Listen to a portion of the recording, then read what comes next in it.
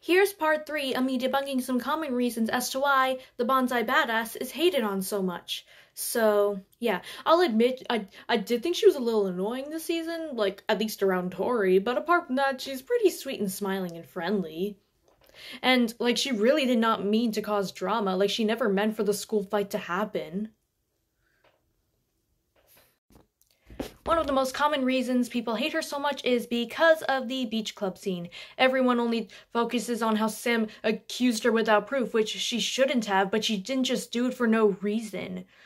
Like, Tori, she stole a bottle of alcohol, and I'm not going to go too much off of that because stealing a bottle of alcohol does not exactly equate to stealing a wallet.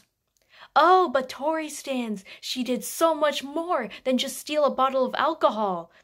Like, right before Sam's mom's wallet went missing, Tori said that she could swipe half the silverware in that place without anyone noticing. And Sam, she didn't even, like, automatically blame Tori. She tried to talk to her about it. Like, she went up to her and just said, "Hey, my mom's missing her wallet," just for Tori to make a snarky comment about it and say sucks for her and laugh about a serious situation. A normal person would have just, like, shown concern and, like, asked, "Okay, so..."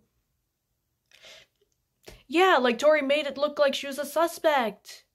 Like, with the way Tori acted, I would have thought that too. Like, the point is, like, they were both wrong in the beach club scene. Like, Tori should not have gone around acting like a thief, while Sam still shouldn't have accused her without proof.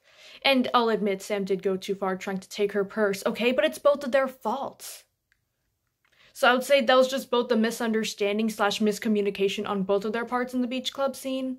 So yeah, for that. Next, we have the roller rink fiasco, where Sam and Robbie are just, like, having fun, and then they bump into Tori and Miguel.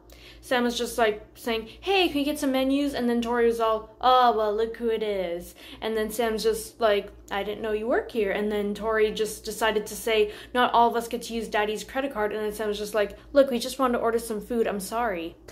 And then she, like, sees Sam and Miguel talking, like, not making out, not doing any funny business. They're just talking, and then she just pushes Sam over like that.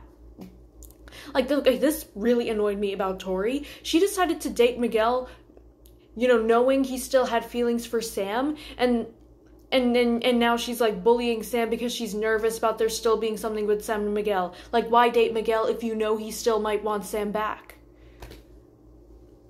Like, maybe ask your boyfriend what they were talking about, or just don't date him if you're still insecure about something, there being something between Sam and Miguel, if you're just gonna be a bully about it. Like, that's being possessive. That's not being a protective badass girlfriend. I don't know why people say that.